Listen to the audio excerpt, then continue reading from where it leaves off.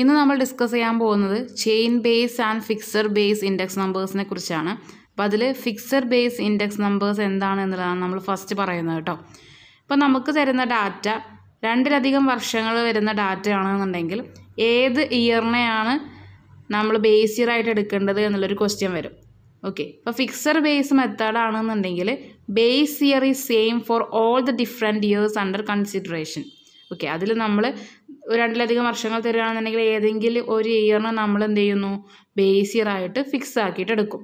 Okay, base year figures may be figures of any one year or the average of A few years or the totals of A few years or those suggested. ഇപ്പോൾ നമ്മൾ base ഇയറിന് എടുക്കാമെന്ന് പറഞ്ഞു. Base ഇയറിൽ വരുന്ന ഫിഗറിനെയാണ് നമ്മൾ എടുക്കാറുള്ളത്. അതായത് ഇപ്പോൾ പ്രൈസ് ഇൻഡെക്സ് നമ്പർ ആണെന്നുണ്ടെങ്കിൽ പ്രൈസിന് നമ്മൾ ആ ബേസ് ഇയർ എടുത്തല്ലോ, ആ ബേസ് ഇയറിൽ വരുന്ന പ്രൈസിനെയാണ് നമ്മൾ എടുക്കുക അല്ലേ.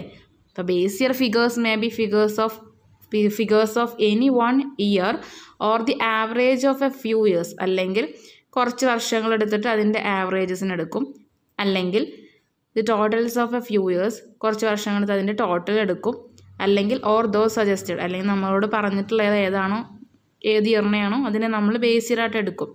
അപ്പോൾ ഫിക്സഡ് ബേസ് ഇൻഡെക്സ് നമ്പറിൽ ഫിക്സഡ് ബേസ് മെത്തേഡ് ആണെന്നുണ്ടെങ്കിൽ നമ്മൾ ഒരു ഇയറിന് എന്ത് ചെയ്യുന്നു, ഒരു ഇയറിന് നമ്മൾ ബേസ് ഇയർ ആയിട്ട് നമ്മൾ എടുക്കും. ഓക്കെ, അല്ലെങ്കിൽ average of A few years നമ്മൾ കൺസിഡർ ചെയ്യും, അല്ലെങ്കിൽ or the totals of A few years നമ്മൾ കൺസിഡർ ചെയ്യും, അല്ലെങ്കിൽ ഏതാണോ പറഞ്ഞിട്ടുള്ളത് എന്ന് ഇയർ ഏതാണോ അത് നമ്മൾ എടുക്കും.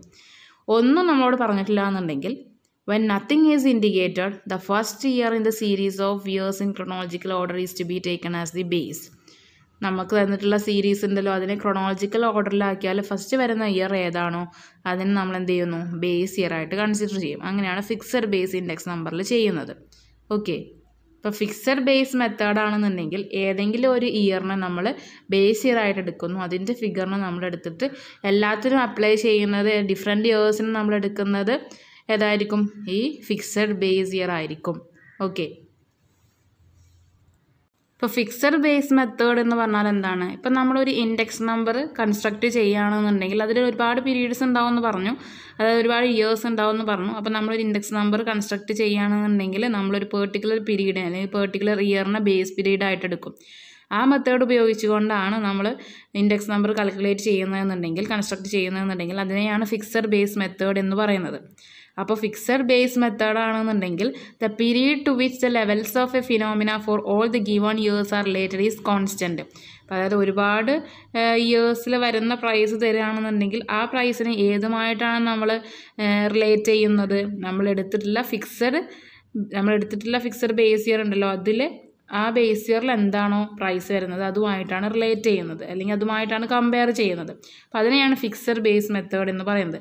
ഇപ്പോൾ എക്സാമ്പിൾ ഇവിടെ കൊടുത്തിട്ടുണ്ട്. In fixed base method, the price index for the fixed base year is taken as 100. Indices for other years are obtained by dividing the price for the year with the fixed base year price and multiplied with 100. അപ്പോൾ എന്താ പറഞ്ഞിട്ടുള്ളത്, fixed base method ആണെന്നുണ്ടെങ്കിൽ price index ആണ് calculate ചെയ്യുന്നുണ്ടെങ്കിൽ നമ്മളിപ്പോൾ base ഇയറിന് 100 ആയിട്ട് എടുത്തു. Base ഇയറിൽ വരുന്ന പ്രൈസ് എന്ന് പറഞ്ഞാൽ 100 ആണെന്ന് കരുതുക. ഇനി എന്താ ചെയ്യേണ്ടത്, ബാക്കി ഇയേഴ്സ് ഉണ്ടല്ലോ, ആ ബാക്കി ഇയേഴ്സിൽ എന്താണോ പ്രൈസ് വരുന്നത് അതിനെ ഏതുമായിട്ടാണ് ഡിവൈഡ് ചെയ്യേണ്ടത്, 100മായി ഡിവൈഡ് ചെയ്യുക, അതിനെ മൾട്ടിപ്ലൈ ചെയ്യുക, 100മായിട്ട് മൾട്ടിപ്ലൈ ചെയ്യുക. ഓക്കെ, അപ്പോൾ ഡിഫറെൻറ്റ് ഇയേഴ്സ് ഉണ്ടായിരിക്കും, അതിൽ നിന്ന് നമ്മൾ ഒരു ഇയറിനെ ബേസ് ഇയർ ആയിട്ട് എടുത്തു, അതിൻ്റെ ഫിഗറാണ് 100 എന്ന് പറയുന്നത്, പ്രൈസ് അതിൽ വരുന്ന പ്രൈസാണ് 100. ബാക്കിയുള്ള ഇയേഴ്സിൽ വരുന്ന പ്രൈസ് ഉണ്ടല്ലോ, ആ പ്രൈസിനെ ഒക്കെ 100 കൊണ്ട് ഡിവൈഡ് ചെയ്യാം, അതായത് ബേസ് ഇയറിലെ പ്രൈസുമായിട്ട് ഡിവൈഡ് ചെയ്യുക, ഇൻറ്റു 100 ചെയ്താൽ നമുക്ക് fixed base മെത്തേഡിലൂടെ price index construct ചെയ്യാം.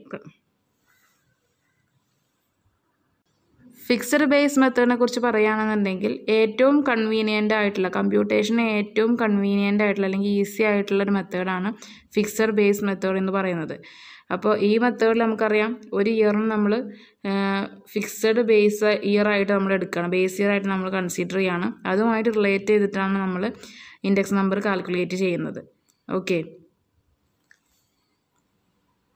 പക്ഷേ ഈ ഒരു മെത്തേഡിലേക്ക് വരുമ്പോൾ ഇതിന് ഒരുപാട് ലിമിറ്റേഷൻസ് ഉണ്ട്. ലിമിറ്റേഷനിലേക്ക് വരുന്നത് ലിമിറ്റേഷൻ എന്ന് പറഞ്ഞാൽ എന്താണെന്ന് വെച്ചാൽ ഇപ്പോൾ ഒരു ബേസ് ഇയർ ഇപ്പോൾ ഒരു ബേസ് ഇയർ നമ്മൾ എടുക്കുകയാണെന്നുണ്ടെങ്കിൽ നമ്മളിപ്പോൾ കമ്പയർ ചെയ്യുന്നത് ഏത് ഇയർ ആയിട്ടോ അത് ഒരുപാട് ദൂരെയാണെന്നുണ്ടെങ്കിൽ ഒരുപാട് ദൂരെയുള്ള ഒരു വർഷമാണ് നമ്മൾ എടുത്തതെന്നുണ്ടെങ്കിൽ അല്ലെങ്കിൽ ഒരുപാട് ഡിഫറൻസ് വരുന്നൊരു വർഷമാണ് എടുത്തതെന്നുണ്ടെങ്കിൽ നമുക്കറിയാം പീപ്പിൾ അല്ലെങ്കിൽ ജനങ്ങളുടെ ടേസ്റ്റ് മാറും, അവരുടെ ആറ്റിറ്റ്യൂഡ് മാറും, അല്ലെങ്കിൽ conditions of people are changing.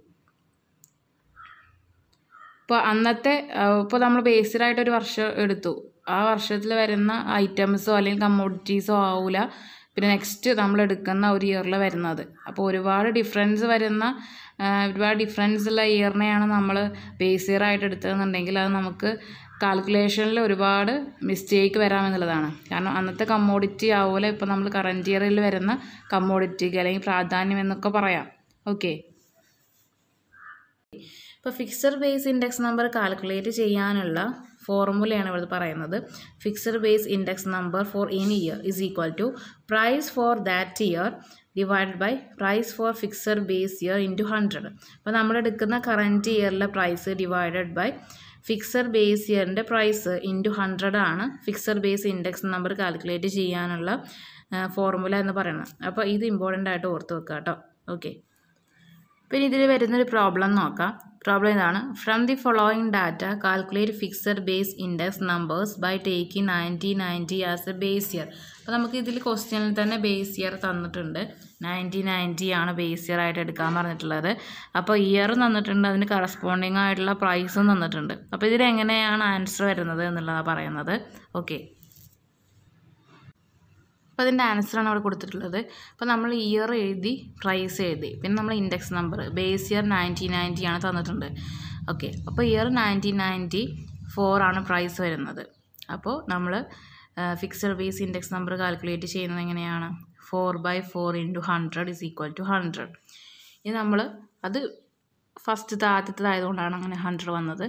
പിന്നെ നമ്മൾ സെക്കൻഡ് 1991 എടുക്കുക. അപ്പോൾ അതിൽ വരുന്ന പ്രൈസ് ഇല്ലേ 5, അതിനെ 4 കൊണ്ട് ഡിവൈഡ് ചെയ്യാം. 5/4 × 100 125.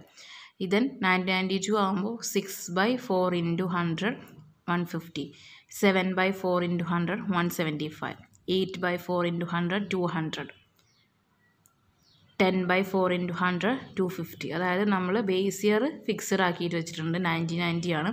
അതിൻ്റെ പ്രൈസ് എത്രയാണ് വരുന്നത്? 1990 പ്രൈസ് വരുന്നത് 4 ആണ്.